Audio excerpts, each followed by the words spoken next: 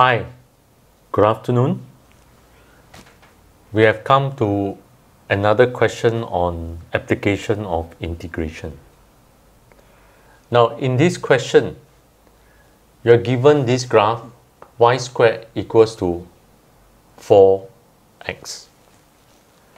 Now, a curve is obtained by rotating the parabola. This is a parabola. Y squared equals to 4x about the x-axis. Now, the volume generated is 32 pi. Find the diameter of the rim of the cup given that the radius is 2. Now, the radius of the base is 2. So, this is the base. This is the rim of the cup. Now, radius of the base is 2. Alright, this is the radius. This part is the base. Alright, so this is 2. Now, this is rotated about 2 pi about the x-axis. Let me draw it for you in 3D. So, you will get a circular top rim. And then this is the base. Right? Can you see it?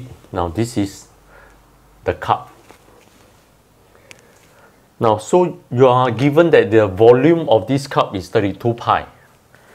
Now, let us find the volume of the cup and we equate to 32 pi.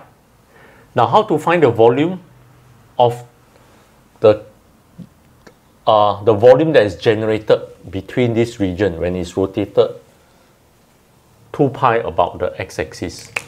Now, let's find by dividing this into small little discs. Let me draw one particular disc for you. This is the surface of a disc. Now, this is the thickness of the disc. Alright, so this is dx. Now, imagine the thickness of the disc is so small that it is very close to 0. Then you get a circular disc. Now, so what is this height here? This height is y. Okay, this height here is y. Alright, y changes as we change, as x changes. So the volume of a disc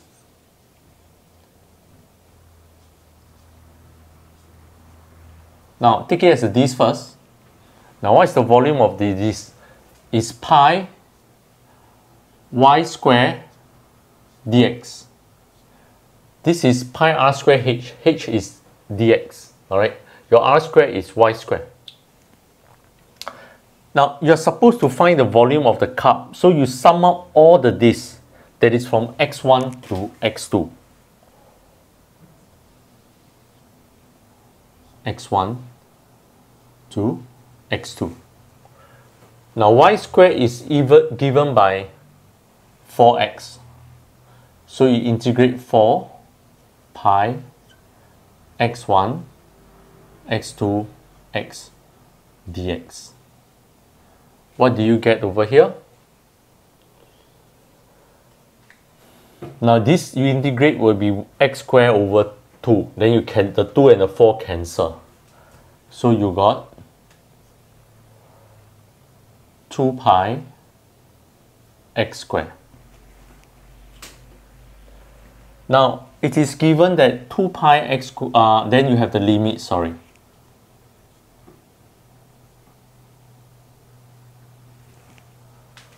Now, so you have 2 pi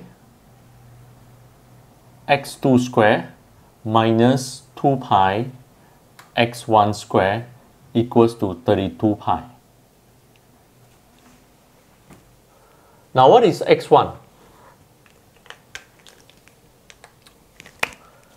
Now,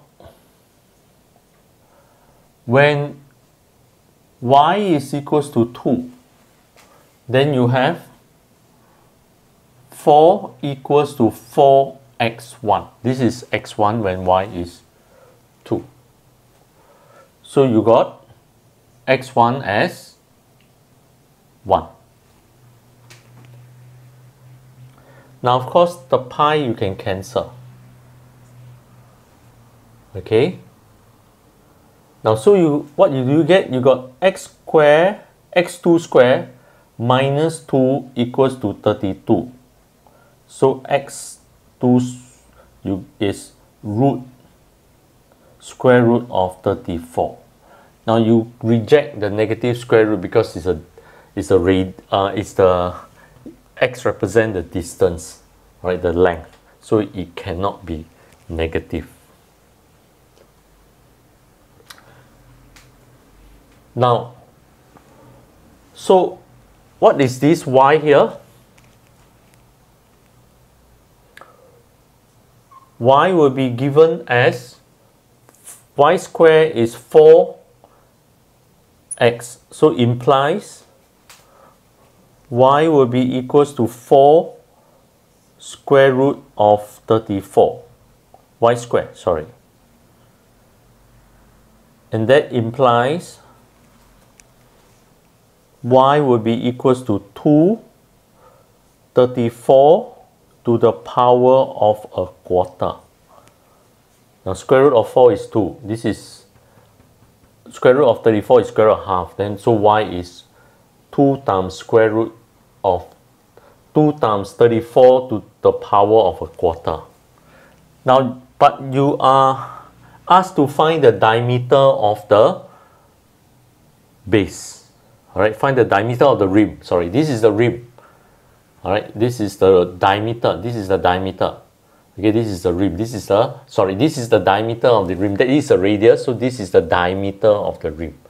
Alright, 2 times the radius is the diameter. Therefore, diameter will be equals to, this one you need to times 2. So you will be equals to 434 to the power of a quarter units. cm, all right, because this is cm, so this units also should be in cm. For that, we have come to the end of this question. Thank you for watching and have a nice day.